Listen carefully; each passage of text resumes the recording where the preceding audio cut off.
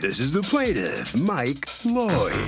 He says the defendant's dogs attacked his 2 cows, killing them and their unborn calves. He constantly complained to her to keep the vicious dogs locked up, but sure enough, time and time again, he found them harassing his cows.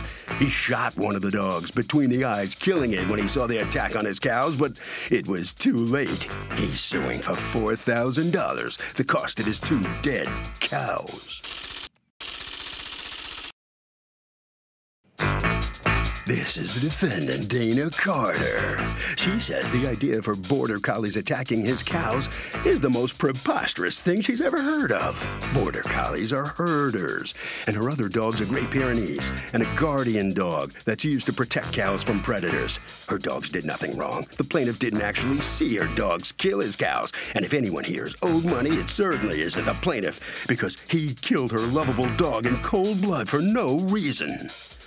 She's accused of a cattle battle.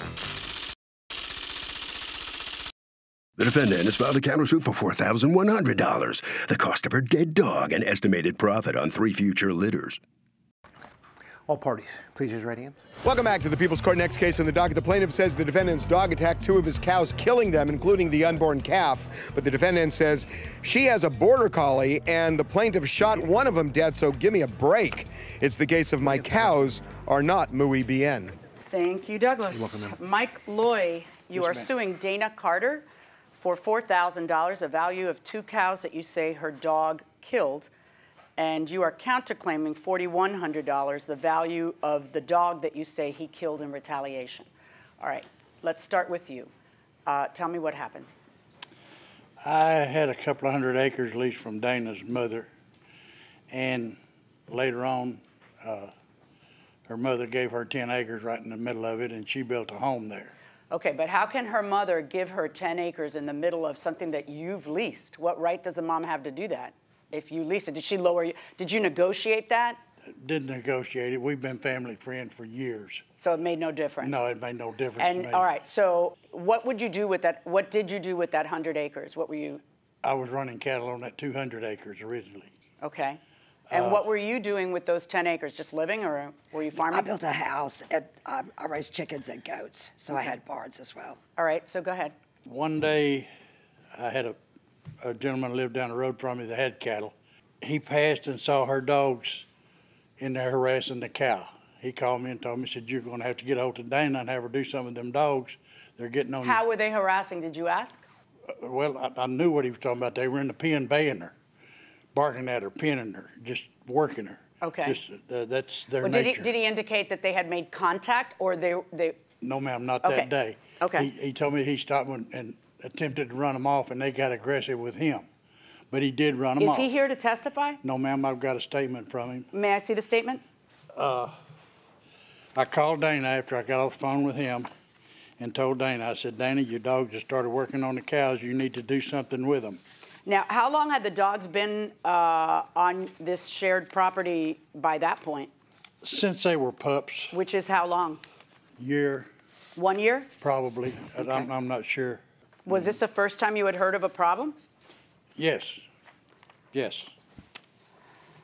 In summer of 2015, while passing the farm leased by Mike, I saw Dana Smith's 2 border collies and her large white Pyrenees dog had one of Mike's cows bayed in the feedlot. Can you explain what bayed in the feedlot means? They bark at them. They'll hem them up in a corner and just steadily bark and harass. Okay. I turned around and went back to run the dogs off, and they got aggressive with me. I called Mike and told him he needed to do something with the dogs as they were working on his cows. About a week later, he asked me for help getting the injured cow to the barn. 1 cow was dead already. That was a different incident, Your Honor. What was a different incident? Well, my wife and I showed up one morning to feed, which was normal. Those dogs had 2 cows out in the corner of the field, separate from the rest of the herd. 1 cow was down already dead. 2 dogs were still harassing and baying the second cow, the big old white. Where was the second cow? She was laying there beside the one that was, they had them bayed in the corner. The second cow was alive, yes. Right? Okay, so a week later then, you come upon the following scene. 1 cow is down and dead, and the other cow is lying down in shock, correct? Exactly. And her dogs are there, and what do you see her dogs doing? the two border collies were baying the cow that was down. The old white dog. Are they barking? Yes, yes, just running around it, barking and running in. And did they make contact?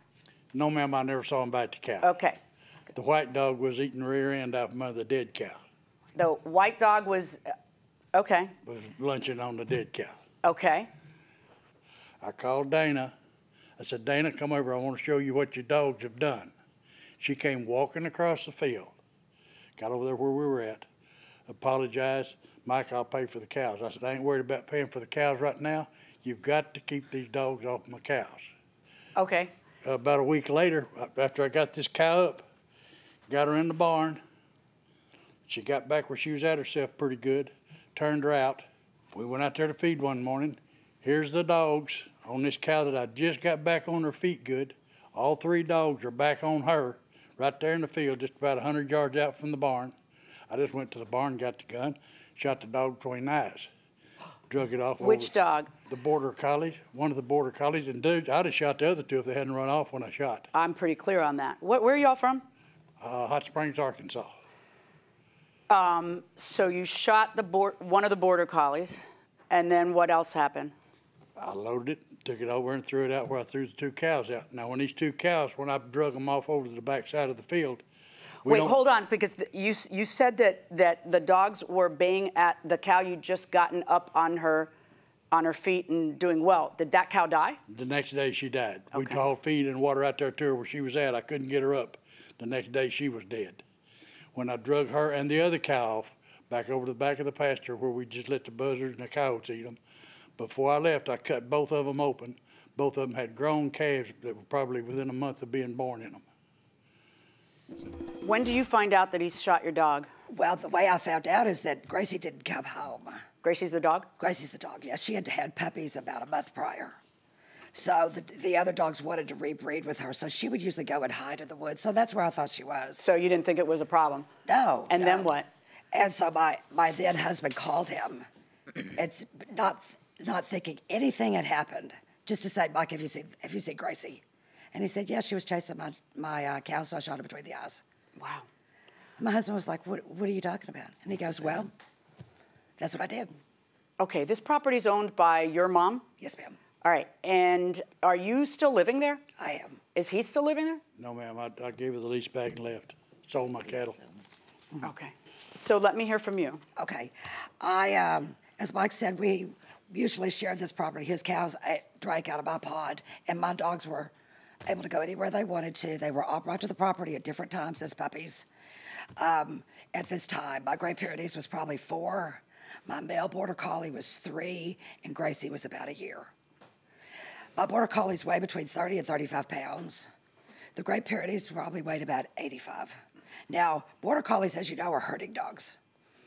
And Great Pyrenees are guardian dogs, which means they protect livestock from predators. That's their jobs. And that's why I got these dogs, because I have goats, to make sure coyotes didn't get to them. A couple of things that Mike has told you is that I didn't hear anything about any problem with any dogs until the day he called me and said that one of my dogs had killed his cow. That's the first I heard about it. And I said, why would my dogs who've lived here for years with your cows all of a sudden wake up this morning and decide to kill a cow? I mean, first of all, my Border Collies don't weigh enough to put anything down. And my Great Pyrenees he protects livestock. That's what he does. You know, so I was just baffled by the whole thing. Were there bite marks or anything else on the cows, signs of an attack, or do you feel that it was the stress of being barked at? I'm not sure what it is Your Honor, it was the stress. She also, which I forgot to tell you, she took one of these dogs in with her goats, chewed the goat's ears off. She stopped me a few days later and wanted me to help her give the goat some combiotic for the infection that her dog had chewed the goat's ears off. Had your dogs chewed the goat's ear? No. Well, what chewed your goat's ear? It was a completely different dog that he's talking about. It was a whippet. It was not a Border Collie. Was it a different dog? No, ma'am. So you have a counterclaim against him. I do. Go ahead. Well, first of all, he is a convicted felon. He was never allowed to have firearms on that property, much less use it. How do you know? Because I have his record. Let me see. Okay. He was convicted of trying to blow a judge's car up with a bomb. I'm sorry, what? He was convicted with trying to blow a judge's car up with a bomb. Is that true? What were you convicted of? Partially. It was a person messing with my family, and she's right. I am a convicted felon. I did 16 years in Arkansas. Solicitation of what? You were trying to hire somebody? First-degree murder. Solicitation. How long did you do? 16 years. And why were you trying to kill a judge? It wasn't a judge. What was it? It was a man messing with my wife at the time and messing my family up. How so? Had nothing to do with a judge. Where'd you get it was a judge? That's just what we were told. So when you say messing with your family, how so? Just give me a gist. I don't want to. My wife was having an affair with a man, and he was being my buddy. And okay. Yeah. Okay. Is this the wife? This is the new wife. The new wife. Okay. The new and improved wife. She's like. She's the one that was with me through all this with the dogs and the cattle. Okay. I have a deal here on Border Collie, if you'd like to read it, showing that they do. No, I did read it. It's certainly quite conceivable that just because a breed is supposed to be X, it doesn't mean they're X at all times. It's just not. You know, there could be breeds that are known to be super friendly and they bite people, and they're not friendly. It's not always a pit bull that bites. So it's not. But does he tell you corral your dogs? At the day that I went over there and he showed me the dead cow, he said, "You need to keep your dogs up." And did you? And that's what we did. Yeah. Well, clearly not, because the dogs were there again to get shot and killed a week later. Right. How were you going to keep them? Well, we had kept them in the fenced yard. But Gracie, how'd they get out? You know, I don't know how Gracie got out. Gracie weighed about 30 pounds. I don't know how she got out. We didn't find Now, any he says he found all 3 of them there. Well, see, the deal is that baffles me, because when this happened, you know, the dogs had always been at home. So when I didn't even know Gracie. I don't think you did corral them. That's what I'm trying to tell you. I don't think you did corral them. I see what you're saying. No, they were You know, all, because the others came home, and then Gracie didn't come home, but I didn't think anything of it. I mean, right, because nobody else was gone. Judge, after the fact, I've got a picture of a white dog bugging a cow that just had a calf right here. And this is how long after? Maybe a week after I killed the other dog. Yeah, I don't think there's 2 dogs there. And I don't think that you're keeping them away from the cows. So I'm going to take a recess. All rise. So in a rural area, can a rancher kill a dog that's trying to kill his cat? I would say I don't like any killing of animals. But? I would say no. I would say they should find another way to do it. Okay, I'm going over here. I think if the dog is being really aggressive and it's Trying to kill the cattle. if it's life-threatening to the person too, I guess it's okay, but not really. Going inside the courtroom, it's rough. All right, folks. You know, this is an interesting case to me. I'm sorry about the loss of everyone's pet and cattle. But usually when there is a plaintiff seeking for the defendant to pay the damages of a loss due to animal behavior, what we are punishing is never the animal's, it's not the animal, it's the owner's refusal or inability to contain an animal. That's what is punished. For example, if I'm walking my dog and there's a leash law and I don't put my dog on a leash and my dog runs over and bites somebody, that's on me, not on my dog. My dog is exhibiting the kind of behavior that animals exhibit. It's me that did the wrong thing, not having the dog on a leash. We have a really unusual situation here where everybody has agreed we're going to have dogs and cows and everything's going to be fine until the day it isn't.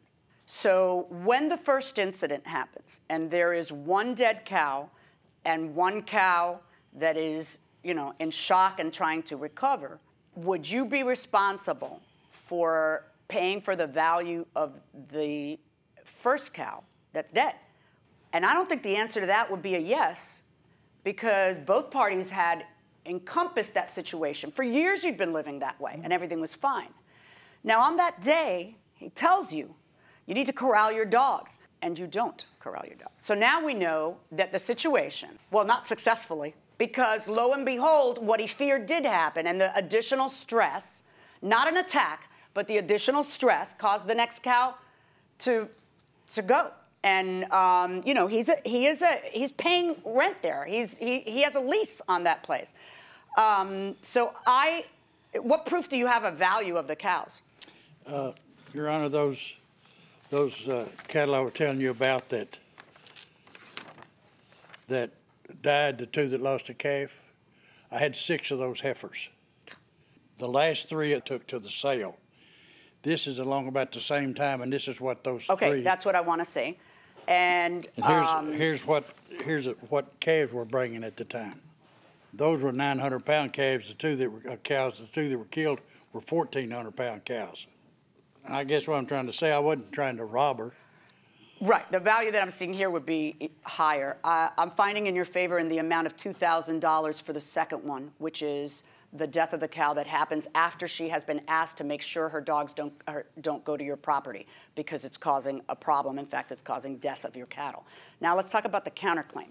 In the counterclaim, you're suing for $350, which was the price of the dog, and $3,750, the estimated cost of 3 litters of puppies. Before we get into trying to figure out how you evaluate that, what I've got to ask you is this. You know, he asked you to corral the dogs. You did not successfully corral the dogs. You don't know how Gracie got out. And that's what caused him to shoot the animal, to get the animal away from being a threat to his animal. Why would that conduct be wrong? Now, I know he's not supposed to have a firearm. He's a convicted felon. That's between him and the cops. And, you know, you can go investigate that and squeal and, you know, you can do whatever you want. That has nothing to do with me. The question is it justifiable when he shoots an animal that is threatening the life of his animal? And, in fact, the animal ended up dying. The cow ended up dying.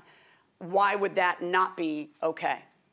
Well, I mean, it's unfortunate. I'm very sorry that you lost your pet. I don't mean to sound insensitive. I've got to go by the law. And if somebody was threatening your dog and you took a shotgun to the animal that was threatening the life of your dog, you would think this is justifiable. So why is it different in his case? Okay, after he shot Gracie, now remember, I didn't hear anything about dogs being a problem until he called me over and there was a dead cow. Right, that's why I'm not holding you responsible for the first one. Time. And at that point he said, and he's a hothead, and he threatens people all the time. So when he said, if another dog comes over here to kill a cow, he didn't say harass, bark at, or chase. If I see a dog killing another one of my cows, I'm going to shoot it. I'm sorry, did you think he didn't mean corral your dogs when he asked you to corral your dogs? No, there's a difference because my dogs have been chasing his cows for years. Okay, he asked you to keep your dogs confined to your property. You did not. He shot your dog because your dog was on his property doing what caused the death. But the deal is that... Now, we're done. On your counterclaim against him, 0. On his claim against you, I only hold you responsible for the one that ended up occurring after you had been warned to please keep your dogs on your own property. Verdict for the plaintiff. Honor. Good luck, folks. So the plaintiff is going to get $2,000 back for his dead cow, and unfortunately, you're not going to get anything in your... You understand the decision? I do. I mean, it must have been terribly sad when you found that out, well, and you obviously had to be angry. Well, yeah. I mean, she was a little 30-pound dog. I don't believe she did anything to kill his cows. And she barked at them, but she did not kill them. Do you think he would have killed her if she hadn't been? Well, you know, he's kind of a hothead, so yeah, maybe. Really? Maybe. You think he took it out because of anger at you, maybe? Yep. All right, I'm sorry for you. Okay, thank you very much. Okay. Mr. Loy? I can't help but ask you, I don't think courtrooms are your favorite place to be, are they? Not really. Sure of that. She thinks there's more to this story. There's not. It's just like I told it. It's exactly like I told it. I used to mow her place, help her with all her... I've known them kids since they was kids. And I've used dogs all my life. You've had dogs, yes, right? Did you ever think twice about not killing the dog? I mean, like scaring it away or something? Or every time you run them off, she'd let them loose and they'd come back. I mean, it's just in their blood. That's what they're bred to do. All right. Well, you get $2,000 back for the cow. Yeah, but that's better than nothing, I guess. You're absolutely right. Thank you, sir. Thank you very much. Okay. Harvey, I think we all learned something in this case. What do you think? Okay, Doug, I mean, this is a tough case, but when the plaintiff told the defendant, put the defendant on notice to corral the dogs, the defendant simply has a duty to do just that.